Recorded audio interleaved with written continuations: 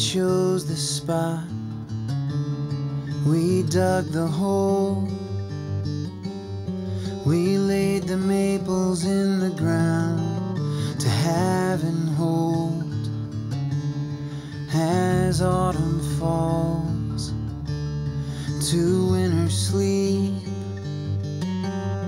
we pray that somehow in the spring the roots grow deep. And many years from now, long after we are gone, these trees will spread their branches out and bless the dawn.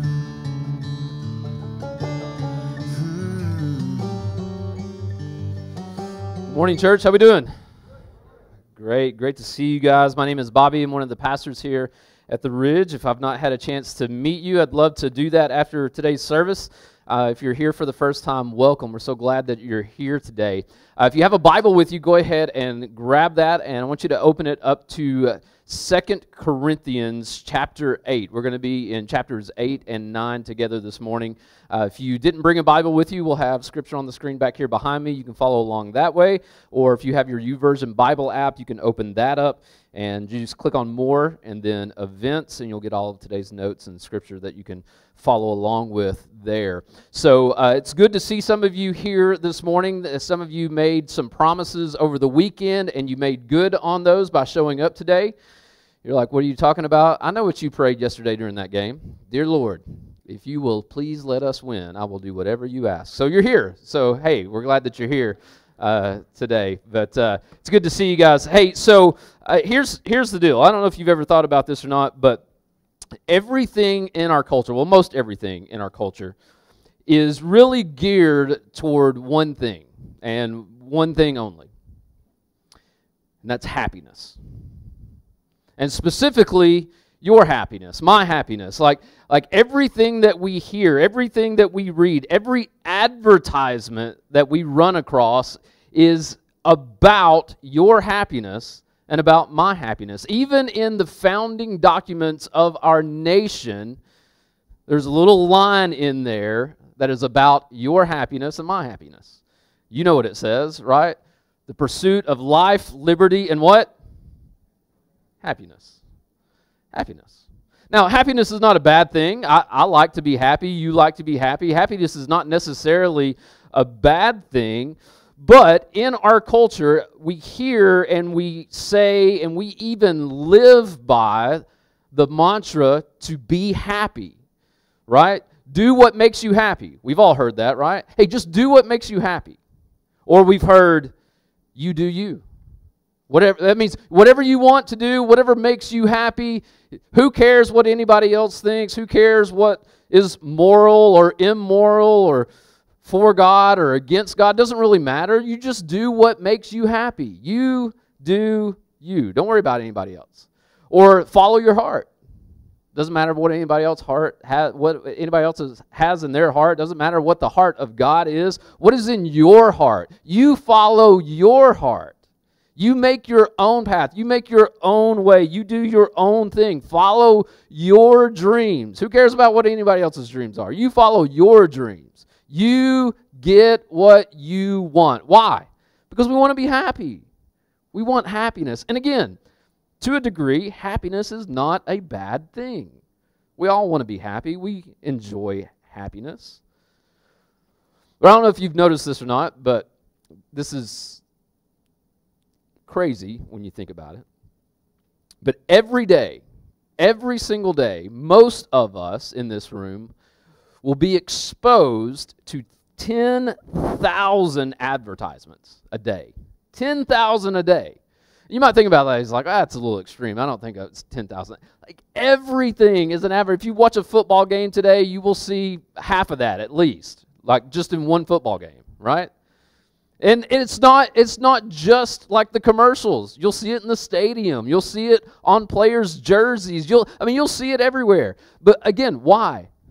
Because people want you to be happy. They want you to go and buy that happiness. They want you to spend your money and my money to gain that happiness. And all of those advertisements are supposed to make your life easier. They're supposed to make your life better. They're supposed to make your life happier, right? It's supposed to make us happy with ourselves. Buy this. It'll make you happy with yourself. Buy this because it's all about you achieving all you want in your life. You need this, whatever this is. Right? Every advertisement is speaking to the heart of our souls that says we should spend our money to create for ourselves the story that we want in this life. Right? For example, Capital One credit card, right? All of that is about it's about you getting your happiness, about you creating the story that you want to live in your car advertisements are about luxury, right? You need this. You need people to look at you to see status, right? To be happy. And again,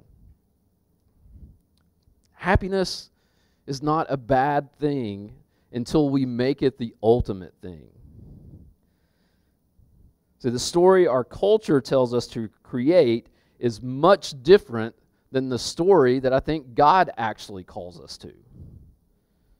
The story that culture wants us to create is in oftentimes opposition to the story that God calls us to. And the Apostle Paul here in 2 Corinthians is going to tell us to create a different story with what we've actually been given, what we actually already have. And so Paul is actually going to tell us that there's a different way for us to use what we have in this life. Whereas our culture says you need to take what you have in this life and use it to gain all the happiness that you can. Paul says there's something different. There's something different. Our time, our talents, and yes, even our treasures can be used to create a different kind of story that points not at us, that isn't about fulfilling our own happiness, but it actually points to Jesus. Actually, it points to glorifying our Father. And so we've been in this series about our core values over the last couple of weeks. Like Lyle mentioned to you earlier, we talked about the value of loving Jesus, how Jesus has to be ultimate in our lives. We talked about last week, we talked about how we are called to impact the community. So when you take the great commandment where Jesus says that the greatest commandment is to love the Lord our God with all of our heart, mind, soul, and strength. And then the second is to love our neighbor as ourselves. You take the great commandment, and then you take the great commission and you put them together. The great commission where Jesus says, I want you to go and make disciples. You put those together, and that's where the value of impacting communities comes in. And then the last core value that we have here at the Ridge is to live generously. To live generously. And so 3 things that I want to talk to you about this morning. There is an obstacle, there is an answer, and then there is a way. The obstacle, the answer, and the way. And so just a little side note here, because this is really important. I just want to say this. You are a very generous church. You are a very generous church. You are a very generous people. Your generosity is actually what allows us to be a generous church to our community because of your generosity. Like, we say this and we talk about these kinds of things all the time, that as a church, like you and I together as believers gathered together, we make up the church. We are not the church without each other. We have to have each other. We are the church together. And so if I don't live generously and you don't live generously, then we don't get to be generous. And so it's because of your generosity that we are even able to be generous to our community. About 2 weeks ago, a teacher at Linden Elementary School here in Oak Ridge suddenly passed away. Some of you know about this. Some of you have been a part of this. But she passed away, and because of your generosity this past week, you've been in the school. Some of you have been in the school this whole week. So we've provided lunch and breakfast and all kinds of snacks and all kinds of other things just for the teachers and the staff there at Linden. You've done that. Your generosity has allowed us to be able to do that and not blink an eye at it. Well, this last week we got an email from Secret City Academy here in Oak Ridge, and they reached out to us and they said, hey, we've had this issue for a long time and we've never really been able to fix it, but we constantly have students who are in need of shoes that fit, shoes that don't have holes in them, and all kinds of other issues and all kinds of other things. And they reached out to us. They reached out to us here at Ridge Church. Do you know why they reached out to us here at Ridge Church? Because they know of your generosity in the city. And they said, if anybody can help us solve this issue, it's Ridge Church. And so they reached out to us and they said, we would love to be able to do that. So could we contact you when a student has a need and you meet that need? And we said, absolutely. But we're going to take it one step further. We're just going to go ahead and give you the money to reach that need all year long. And so here it is. And so we were able to do that this week. And not only at Secret City Academy, Linden Elementary School, like every single elementary school, you have a presence at every elementary school here in Oak Ridge. But not just here in Oak Ridge, but in Anderson County in some way. An entire county is being impacted by your generosity here at Ridge Church, which is incredible. And so, here's the thing. Today's message, and again, this is just side notes before we dive into the meat of this. Today's message is not about, hey, you know what? You need to give more money. It's not about that. Like if you're new here at Ridge Church, you're here for the first time, you're like, man, I showed up on the wrong day. Like even if you're not a believer, even if you're not a Christ follower here, I think that this message can be helpful for all of us. Because again, this is not about you just need to give more money, because it has nothing to do with that. Nothing to do with that. But here's what it is about. It is about the condition of our hearts. Because here's the thing about generosity. And this is the scary thing about generosity. Generosity has nothing to do with what comes out of your wallet. It's not what comes out of your wallet, it's what comes out of your heart. And even more than that, generosity is not about how much you give. It's not about whatever that is, right? It has nothing to do with that. But it has everything to do with our life. How much of our life do we give? Because generosity is more than money. It's time, it's talent, it's resources. It's all that we've been blessed and given. What do we do with that? How do we steward that? How do we give that back? And so here's the context of 2 Corinthians chapter 8 and 9. Paul is actually going to use the Macedonian church as an example that he's giving to the Corinthians. And so 2 Corinthians is a letter that Paul writes to the church in Corinth.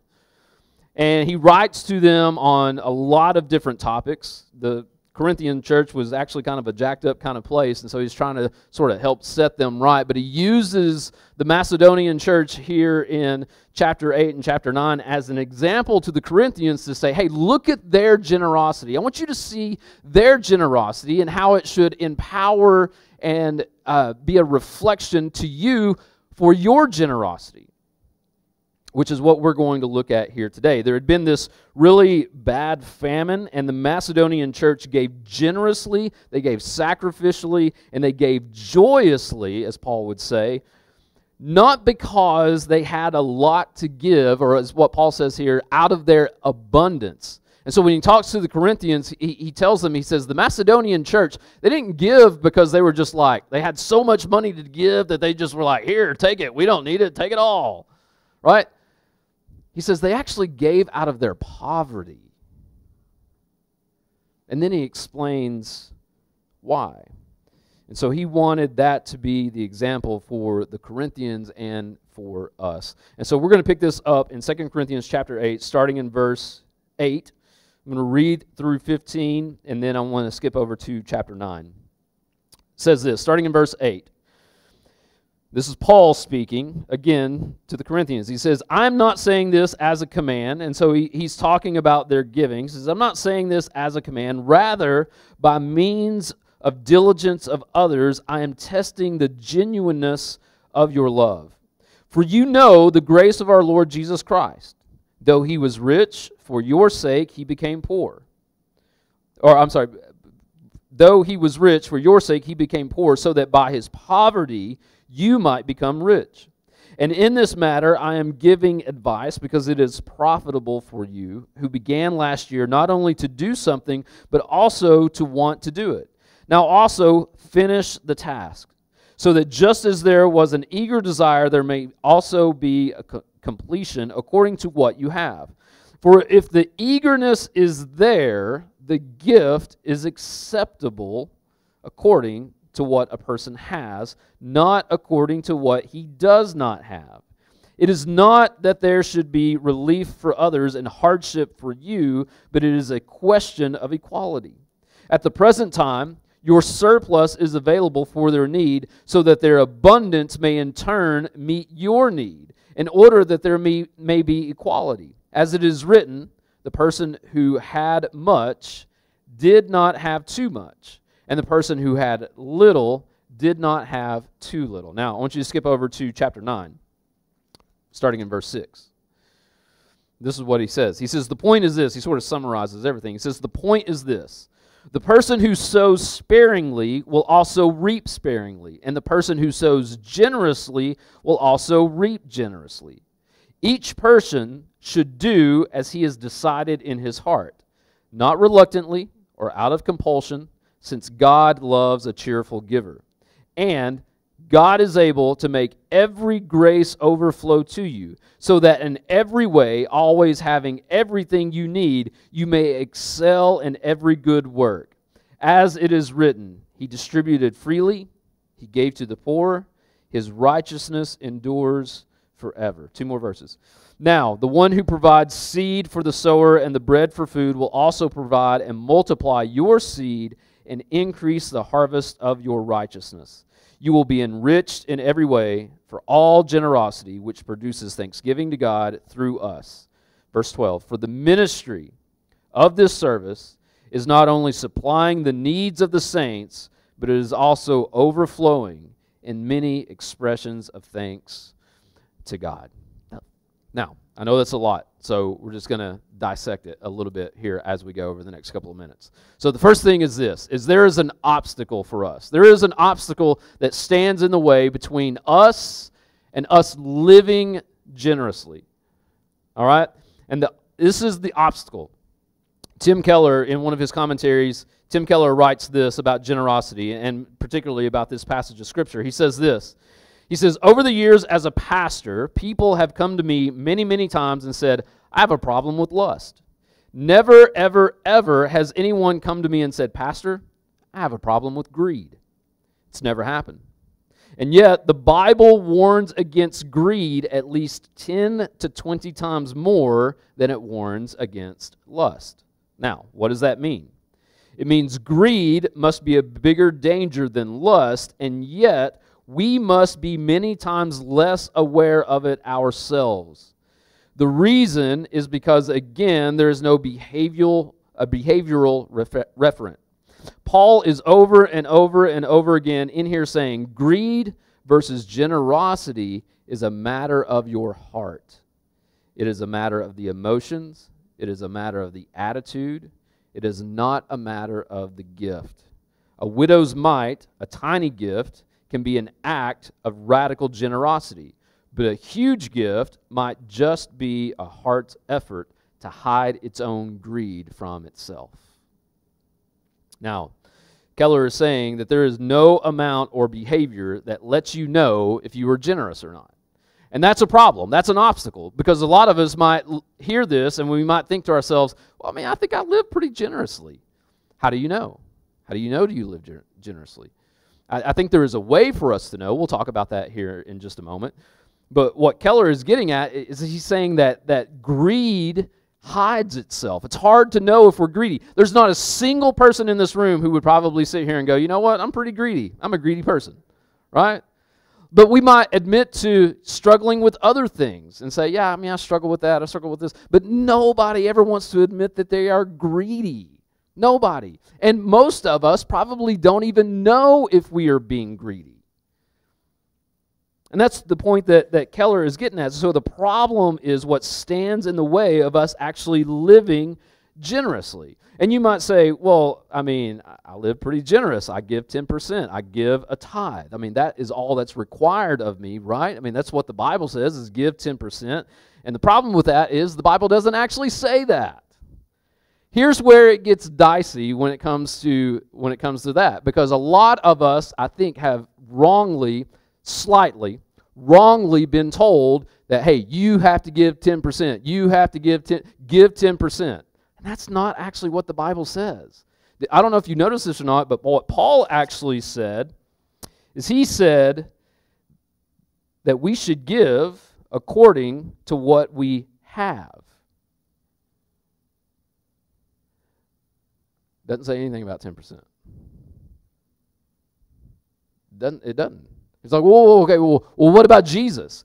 I don't know if you know, Jesus actually chastises. Go to Luke chapter 12. Read it on your own. Read it for yourself. Luke chapter 12. Jesus actually chastises the Pharisees, the religious leaders, because they only gave 10% in Luke chapter 12. Do you know why? Because they could give so much more. 10% was like should have been the floor for them, not the ceiling for them. They didn't give out of what Paul says. They didn't give out of their abundance. So the problem with this is that we misunderstand this a lot of ways. Because sometimes, for some of us, like for some people, and here's the thing, this is what Paul is getting at here. For some of us, 10% is sacrificial. It is sacrificial, and it is generous.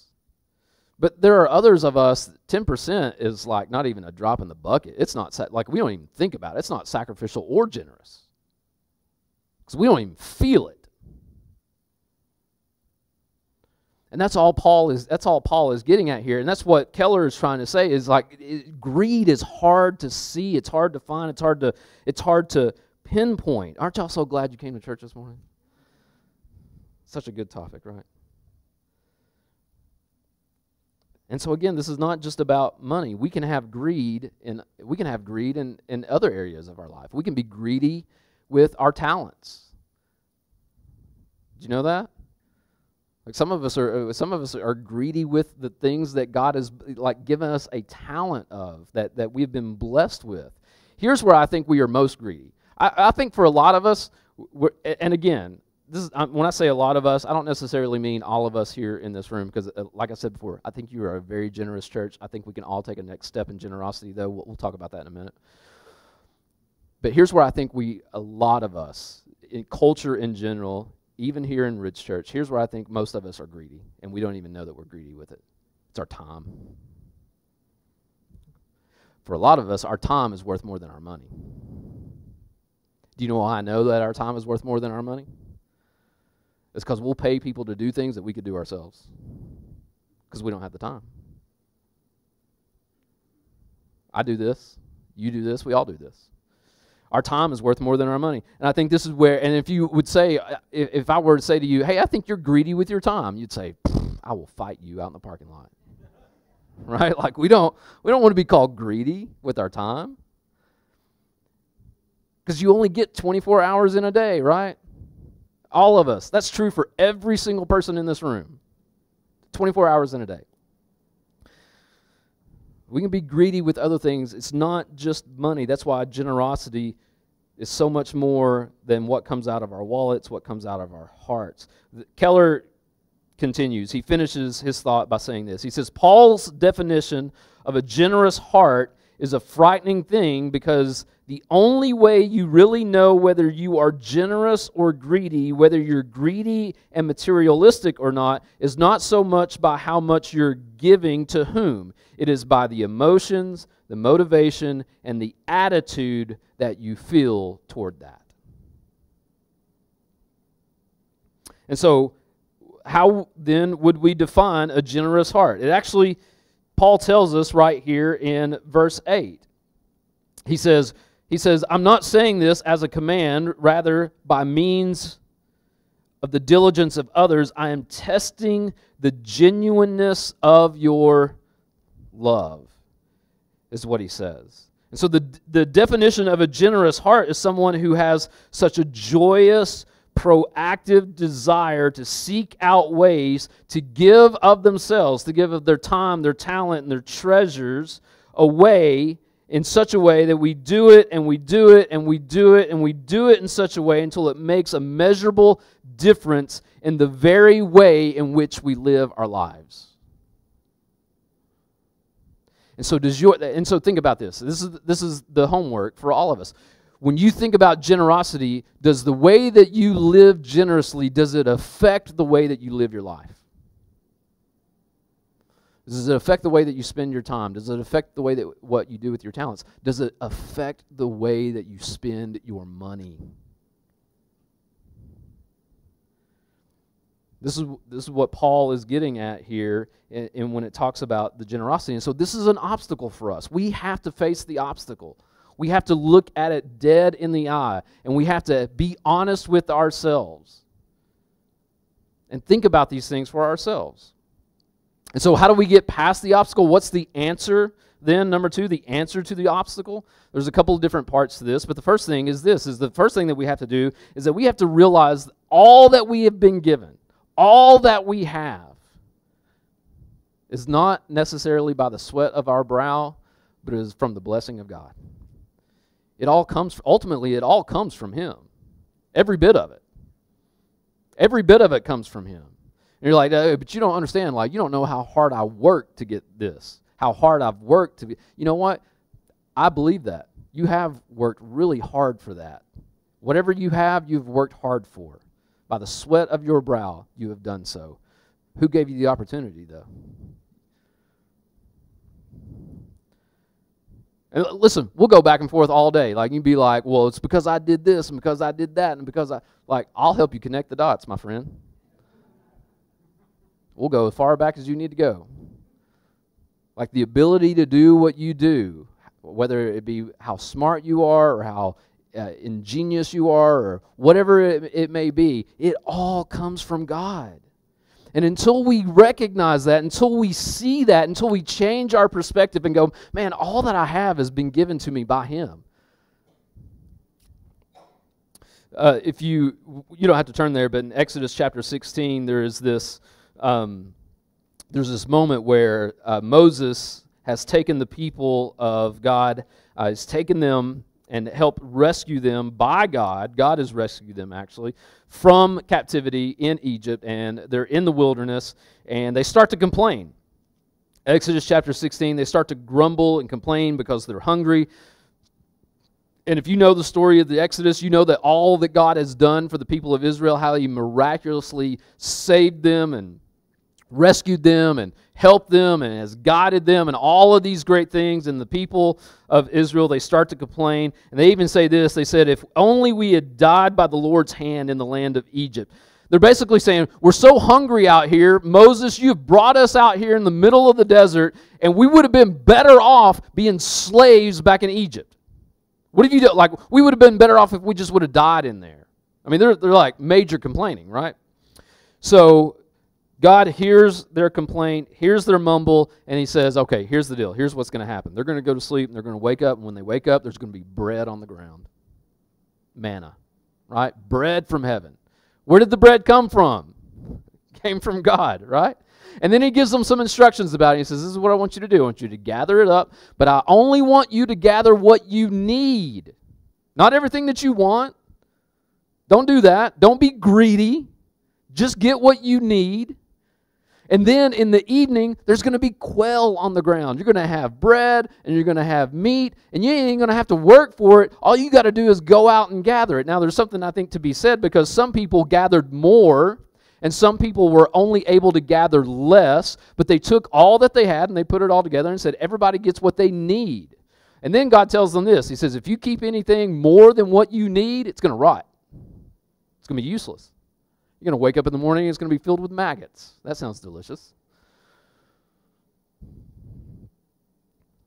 But God does this to remind the people of Israel who is the provider, Who is the one who gives? Who is the one who blesses? Where does it come from? It comes from the Lord. And why does that matter? Because it came from God, and they failed to recognize that it was from God.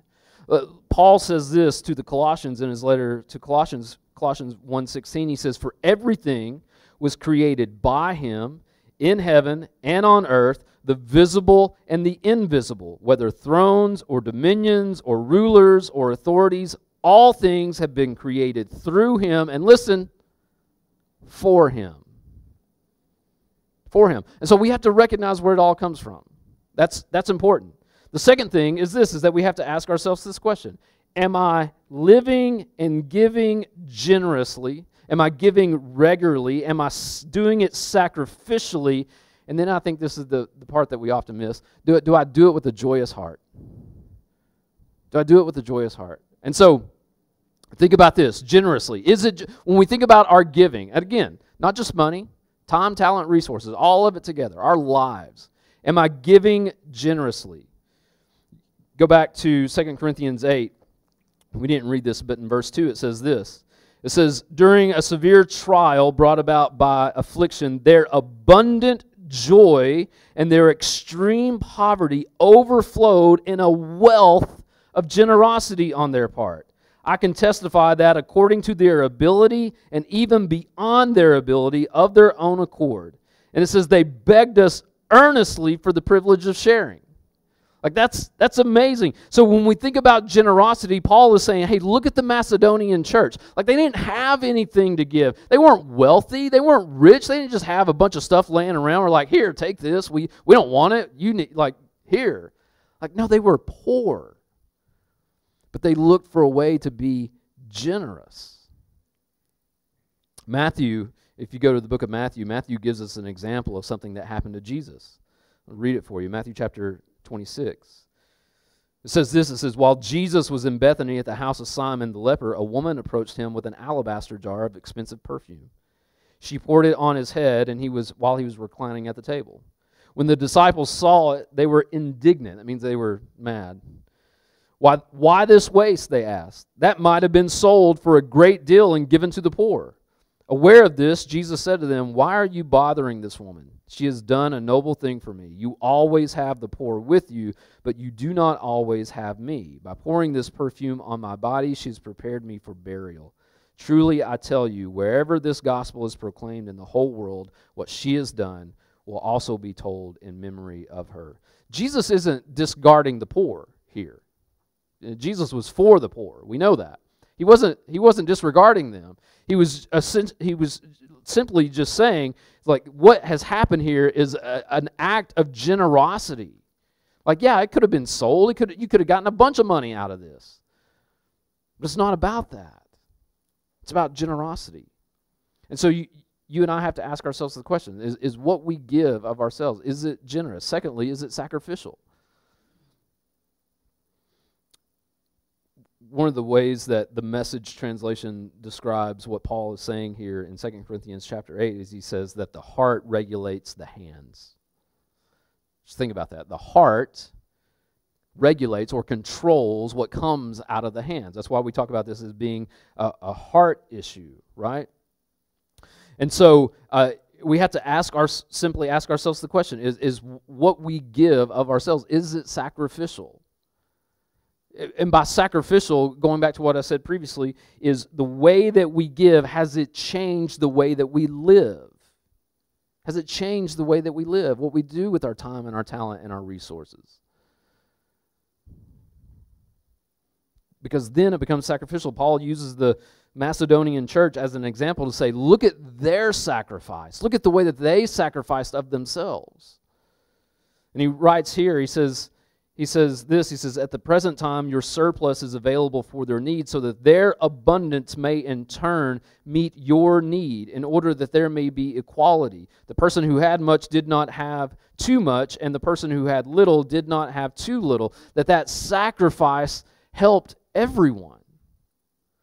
And so is it sacrificial? And then, is it regular? We talk about this a lot. Is it regular? Do we give regularly? Paul says this in Galatians chapter 6. He says, "Let us not get tired of doing good.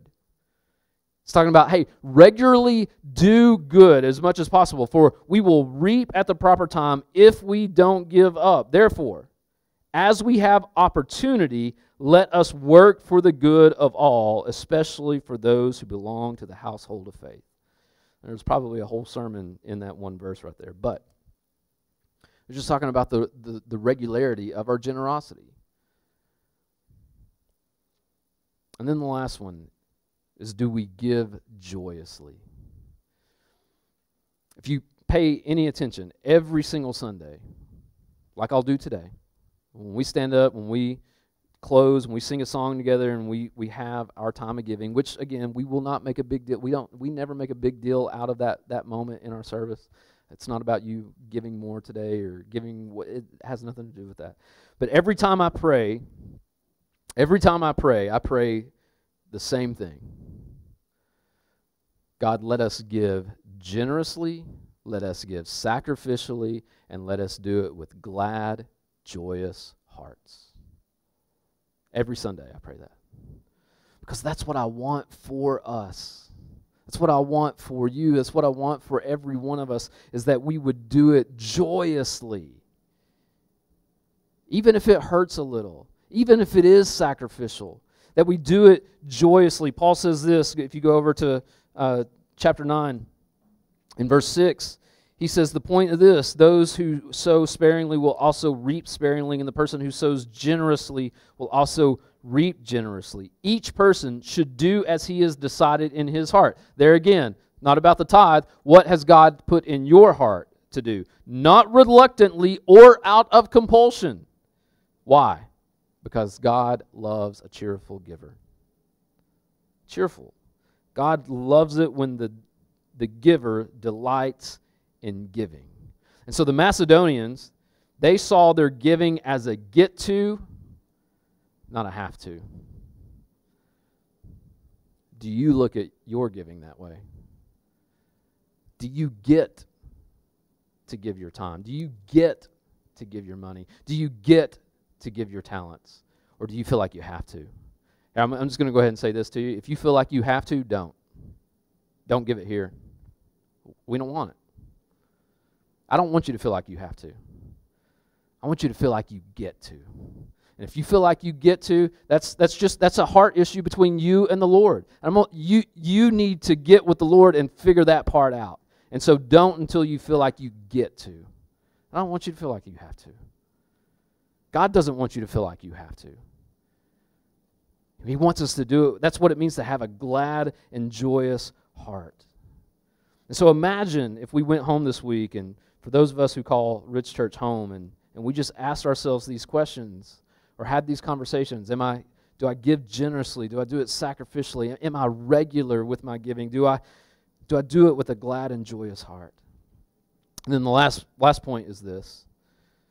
That's the answer. If the obstacle is this greed that we may not see, and if the answer is to be able to do so generously, sacrificially, regularly, and with glad and joyous hearts, how are we even able to do that? How are we even able to do that? The answer is simple. But 2 Corinthians 9, the NLT translation in verse 6, it translates it like this. Again, NLT is kind of a paraphrase, but I think it paints a really clear picture for us. It says this. It says, remember this, a farmer who plants only a few seeds will get a small crop. But the one who plants generously will get a generous crop. And we might hear that and we might think of that. We may have even been taught that, oh, okay, so if I give and I give generously, then God's going to start dropping checks in my lap, down in the mailbox, in my bank account all of a sudden. And listen, true story, that may happen at some point. It might. I'm not telling you that it won't. God can do whatever God wants to do. Is this what this means? It's not. It's not what that means. If we were to just take that and go, well, that's what that means. I mean, what is this crop or harvest that we're supposed to get? We can't go prosperity gospel here and think that if we give a lot, God's going to just drop money in our bank accounts. This is not the way that it works. Another way to say it would be like this, that generous giving to God results in greater giving from God. And that could come in a lot of different ways. A lot of different ways. And so in verse 8 here in chapter 9, it says that we are given. It says, God is able to make every grace overflow to you so that in every way we always have everything you need. We want to substitute need for want. I think, well, if I give, if I do this, if I'm generous and sacrificial and all this, then God's going to give me everything that I want. No. Remember the manna, right? Everything that you need, not what we want necessarily. And so what is this harvest that we get? Verse 10, it says this, "And now the one who provides seed for the sower and bread for the food will also provide and multiply your seed and increase the harvest of your righteousness." Paul is just saying this. He's saying that you have given more so that you can, or you have been given more so that you can actually give more. You see, American Christianity says that we have been given more only so that we can have more. But Christ-centered Christianity says that we have been given more so that we can give more. God gives enough for us. And He gives enough for us in excess for others. So again, Paul is just saying that when you use what you have, when you and I give what we have, not just money, time, talent, treasures, all of these things, our lives, when we give of ourselves, we are helping make full-formed lives alive in God, wealthy in every way, which isn't material wealth, but spiritual wealth, and it all produces great praise to God. That's what he says here at the end of 9. And when we live generously for the glory of God, we are putting ourselves into a role in a part of God's great story. Living generously, putting our generosity into ministry helps bring people to Jesus, to live and to follow Jesus. And we are using what we have been given to do this. Because this is what Jesus did. He used what he had been given to do the same. He used his power to heal, to save, to rescue, to bring life. He used his life and laid it down generously, not as his own life, but gave it away to knit people to God. So we are only able because God first gave to us, and he gave us everything. All that he had, his own life.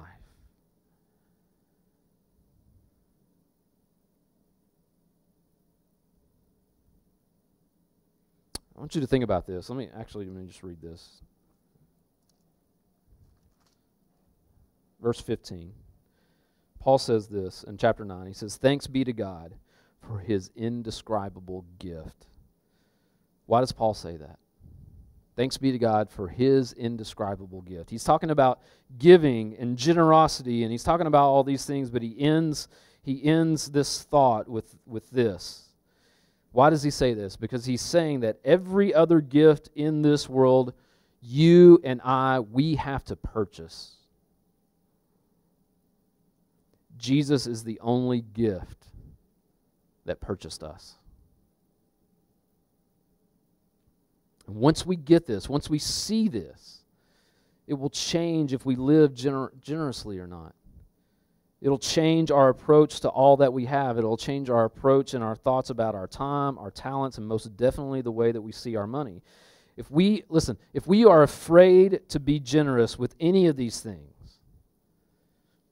like if the fear of giving generously of our time, our talent, and our resources, if that fear grips us and stops us from actually giving of ourselves in that way, I think what that says of us is it says that is actually where we put our hope.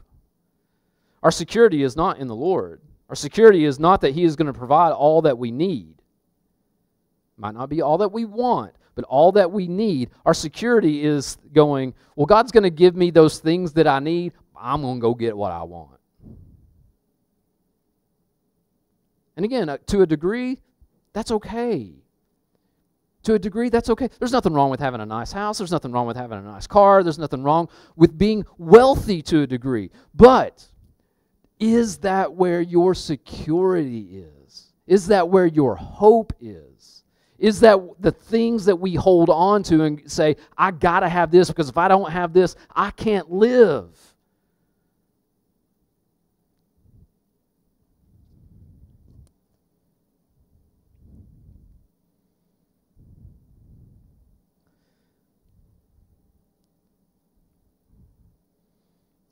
We are afraid to be generous with any of these things. That thing is our hope. It's not Jesus, because we're afraid to put it into His hands and trust Him with it. You might be thinking, well, I thought you weren't going to make us feel guilty. That's not guilt. It's called conviction. You might be, as we close, you might be thinking that, you know what, I don't really like any of this. It feels really, really hard to do. It feels hard to live that way. And can I just be honest with you? It is. It is hard to live that way. It's not easy. It is a struggle. That's why it's called sacrificial giving. I've been telling you this for 13 years now, that following Jesus is a call to radical and different living. Jesus never said it was going to be easy. He didn't say anything about it being easy. In fact, God said it would be a call to come and die to yourself. You ever think about that? It means that we have to replace all of our wants and desires with His wants and desires for our lives, for His glory. That doesn't mean that we don't get some things that we desire. It doesn't mean that we don't get some things that we want. It's just that those things happen to come in secondary. And that we are joyously glad with that. Loving Jesus, working to make an impact on the community, living generously will likely not get you everything that you want in this life. And if I'm being honest with you, it will probably not make you happy by the world's standards. But you'll have more. You'll have more joy. You'll have all that you need. You'll glorify your Father in heaven, and you'll reflect Jesus as salt and light to a world and culture that is desperately disappearing in the darkness. So imagine, what would happen if we all began to live this way? If every believer, not just us in this room, every believer lived this way, to live generously, said, you know what, I'm gonna live generously, and I can't do it on my own, because you can't do it on your own. I can't do it on my own. None of us can do it on our own. It is all based upon our trust and faith in Jesus. But if we live this way, I read a study not too long ago that said if every believer, just believer, not every American, but every believer in America gave this way, we could eliminate poverty for the world and solve the world's hunger and water issues in just 2 years. Just believers. And so our money and our generosity, it has a mission. So we have to ask ourselves, how can we get our generosity involved in God's mission? To make our generosity reflect the gospel. We are all giving to something. We all give to something, but does it reflect the gospel? Is it part of God's miraculous distribution plan? Because when we give it, like He multiplies it. He does like what you give and what I give, what we all give, each individually may be different. And that's it should be different. I don't even know what people give. By the way, if you're ever wondering about that, do I know what you give? I know what we give. I don't know what you give. I don't care what you give. I really don't. What I care about is that you do it generously, sacrificially, and with joyous hearts. And so I don't even look. I don't even know. I know what we do as a church. But is it a reflection of the gospel? I'll close with this. In Jeremiah chapter 17, verse 5 through 8, the name of this series, we actually started this Planting Trees series probably 8 years ago, I think. And it comes from this couple of verses here in Jeremiah 17. But it says this, starting in verse 5, it says, "This is what the Lord says. Cursed are those who put their trust in mere humans, who rely on human strength and turn their hearts away from the Lord. They are like stunted shrubs in the desert with no hope for the future. They will live in the barren wilderness in an uninhabited, salty land." Not salty in the good way that we talked about last week. "But blessed," listen to this, "are those who trust in the Lord and have made the Lord their hope and their confidence. They are like trees planted along a riverbank." That's where it comes from.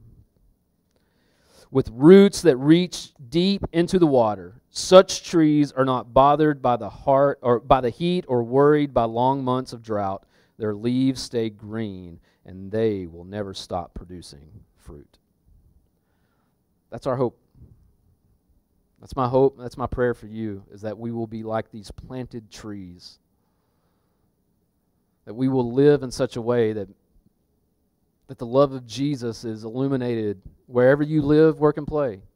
That we will make an impact wherever we go because of the gospel.